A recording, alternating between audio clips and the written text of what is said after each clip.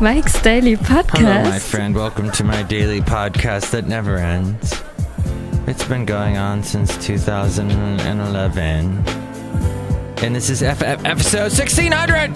1600! I thought I was going to name today's show Momentous because whenever I reach one of these 00's episode shows, I have to come up with some kind of big name.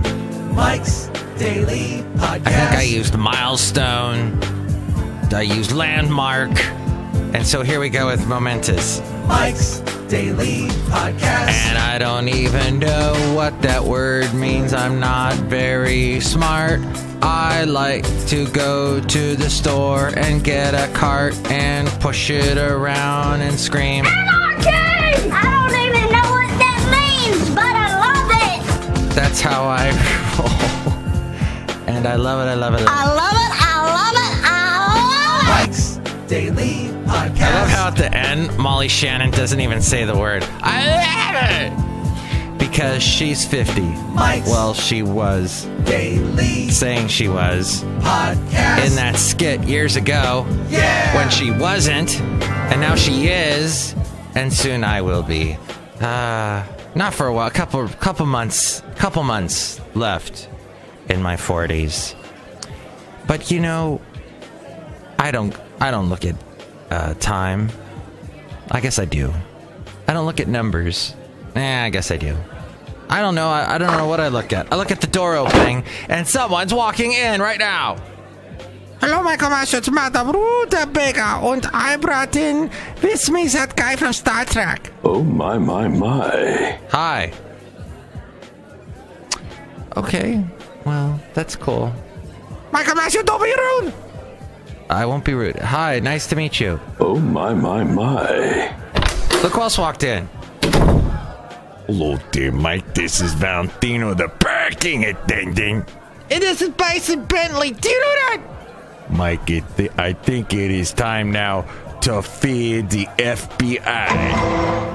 Yes, the FBI.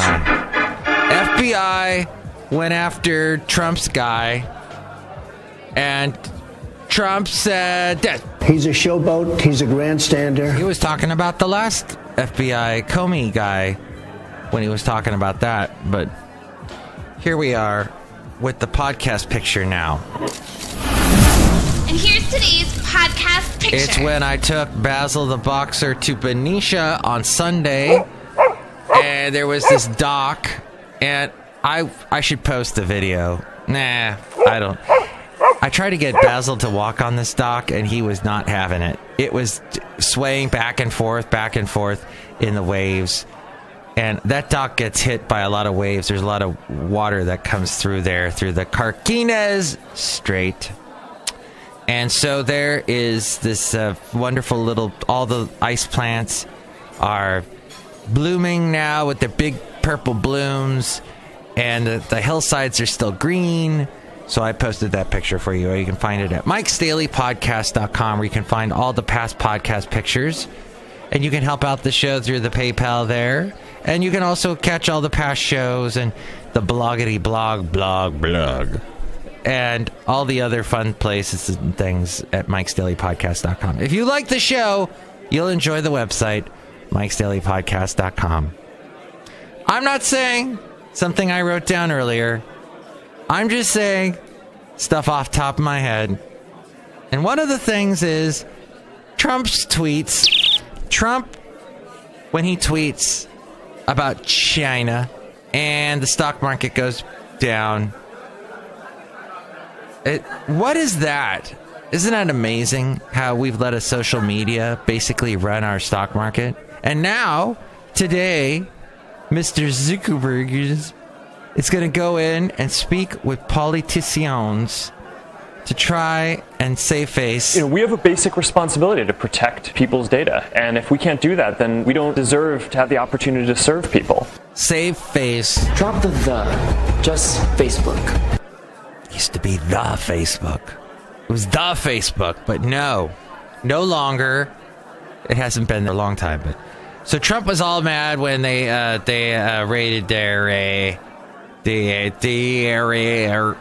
raided I was getting all Chappaquiddick, but since nobody went and saw that movie this weekend, even though every single radio station in this massive conservative Christian radio station conglomerate that I work for was advertising the crap out of that movie, nobody went to see it because it's something that happened with someone who never became president years and years ago. Why would you release a movie that okay, Ted Kennedy should not have done what he did. He probably should have gone to jail for what he did. And I actually might want to see this movie at some point. I think a documentary would be a little bit more interesting because then you got the facts, you got the actual film, you got the photos. But when you have bad actors trying to do, I don't know if they're bad actors, but if they try to, I am so down, not down. I'm down in the sense that I am on a downward slope of my enjoying movies lately. I have kind of gotten jaded with the whole acting thing. I can just see the amount of fakery involved with making movies these days. And I used to be excited about it. I used to be thrilled about movie making and how you can tell a story. Did I just sound all Canadian just there? A story? Like Mark Zuckerberg going, sorry, I'm sorry about the Facebook people of... we have a basic responsibility to protect people's data. And if we can't do that, then we don't... Nobody got time for that. At any rate, I'll have to watch the Chappaquiddick documentary is what I will watch. But Michael Cohen, the longtime attorney of Donald of the Trump, is under federal investigation for possible bank fraud. That's what this is all about. As well as wire fraud and campaign finance violations. Campaign finance violations. He supposedly paid off the Stormy Phoenix, the porn star that supposedly had an affair with Donald era Trump. And now Trump says this. He said this. With the audio off, he said this. Became public this afternoon that the... no, wait, that's not Trump. That's Tom Hamburger. His last name is Hamburger.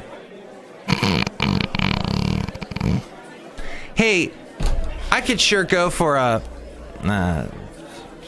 carrot.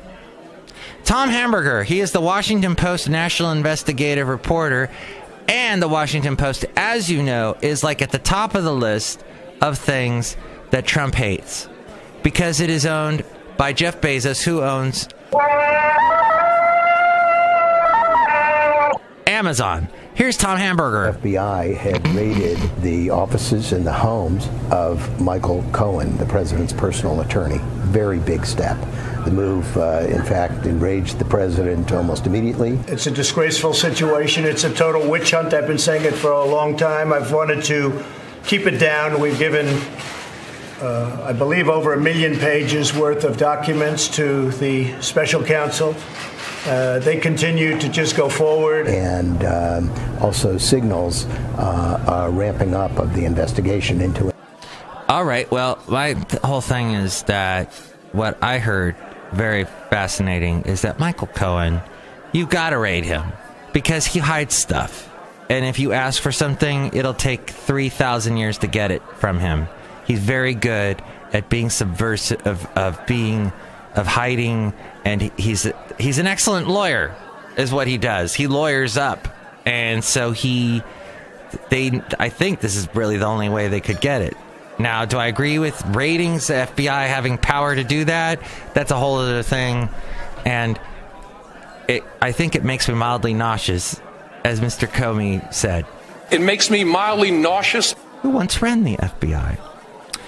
FBI agents, they also raided Michael Cohen's home, hotel room, office.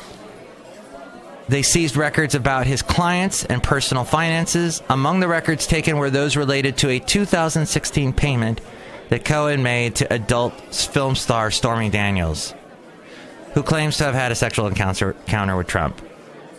Hey, this may have all stemmed from that whole thing that's been blowing up lately, and 60 Minutes and all of that. Hey, so Judith Giuliani is divorcing Rudy Giuliani after 15 years of marriage. I believe she is 63. She finally came to her senses. And I wanted to mention Paul McCartney. You know, he's still alive. That's good. But, you know, we make fun of him because he was in that band, the Beatles, blah, blah, blah. Beatles was so long ago. And his Beatles stuff has just just overshadowed everything. In fact, this is the 50th anniversary coming up because on my birthday was when the song went to #1 by the Beatles. Na, na, na, na, na, na, na. Hey Jude. That one. Hey Jude. That went to #1. But Paul McCartney had so many hit songs afterwards, solo. To listen to the man said, and ebony and ivory. And, there was one that I was thinking of. If I didn't say it, I was only waiting for another moment that didn't come. There's nothing. There's so many songs he wrote after the Beatles. My love does it good. And, baby, I'm amazed by the way that you love me all the time. And I'm not going to play any of his stuff because I want to get dinged by YouTube. So I just thought I would sing you my little medley of Paul McCartney. A McCartney medley. He had so many songs that after, of course, with the band Wings, and his wife was in that band playing the keyboards. And people make fun of how she sang because they isolated her voice on some track, and that became notorious.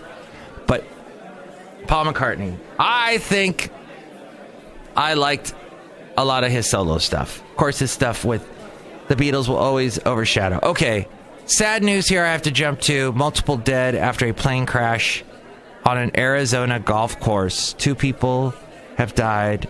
It happened around 9 o'clock last night, shortly after taking off from a local airport. I don't know if anybody listens to us in Arizona, but you probably have heard this story by now.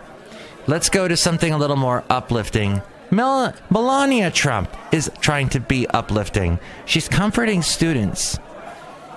Melania Trump says spilled water, even on camera, in a famous house is no big deal.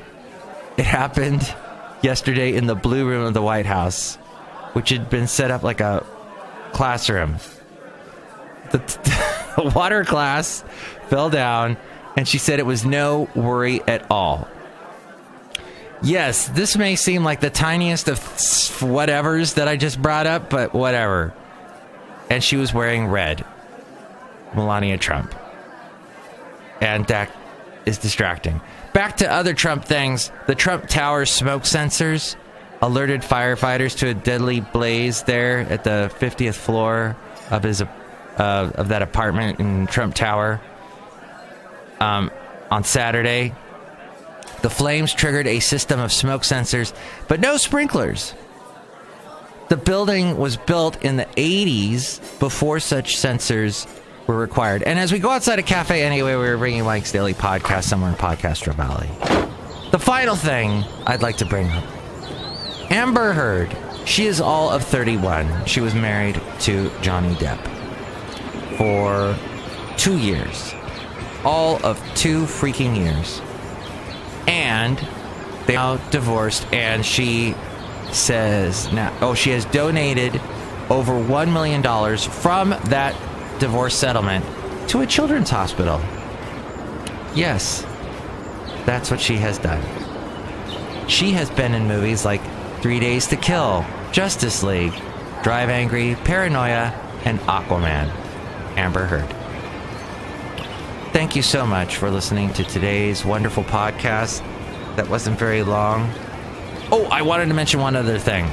Oh, I'm getting so tired of my weekend job.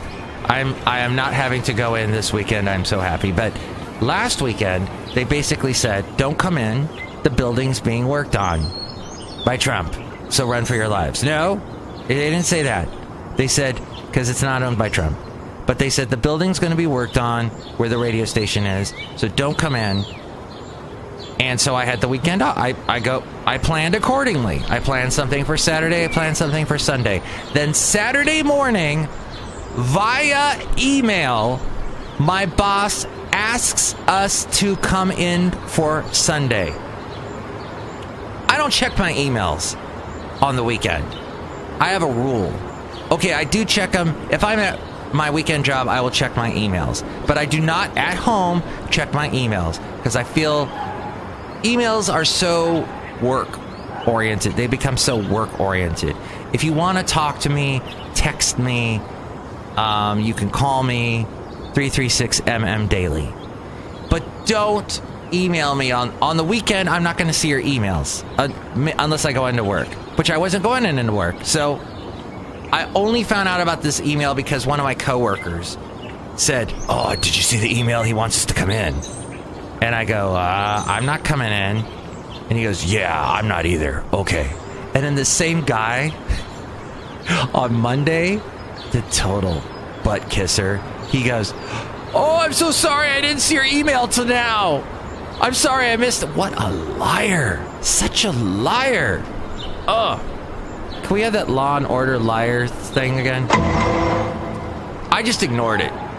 You know, and I've told my boss in the past, I've told everybody at that job, I don't read my emails after 1 o'clock on weekday afternoons. If you need to get a hold of me, text me or email me. You've got to have boundaries. That's what I'm saying. We have such a tech world where we try to suck in our employees and hold them and squish them with the freaking technology. Just like, ew. I talked to a girl I mentioned on the last show in Benicia who's starting a bakery, who's probably, I would imagine, maybe 30. She was definitely in her late 20s. She is starting a bakery, and she said to me, I am not tech savvy. I don't care about technology. I don't care about social media. I don't care. I'm not involved. I'm here throwing the ball to my 2 golden retrievers in the water in Benicia. I'm a happy, happy girl. I just want to bake my food. I want to bake my amazing bakery items and bake them and have you eat the bakery items that I've baked. And I said, that's great. Don't, you know, there's no rule that says you have to learn technology. I like it. I like that it has, because I grew up in a world that didn't really have that. And so I embrace it. I love it. I like to use it. I like to stay on top of it. And I've noticed a lot of other people my age are into it. But then I've also seen a lot of younger people not so much into it.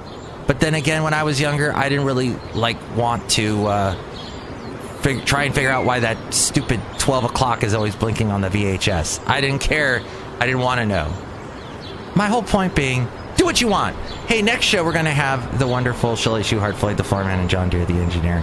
Sylvia listened to the last show and enjoyed my ABC remembrance. So I'm going to remember a little ABC right now. Oh, that's a different ABC.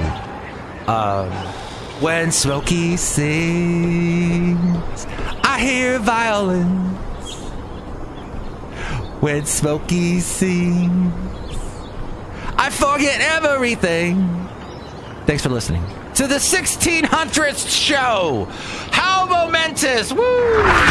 Mike's Daily Podcast is written and produced and performed by Mike Matthews. His podcast is super easy to find. Download or listen to his show and read his blog at mikesdailypodcast.com. Email Mike now at mikesdailypodcast@gmail.com. See you tomorrow. Bye! Tomorrow.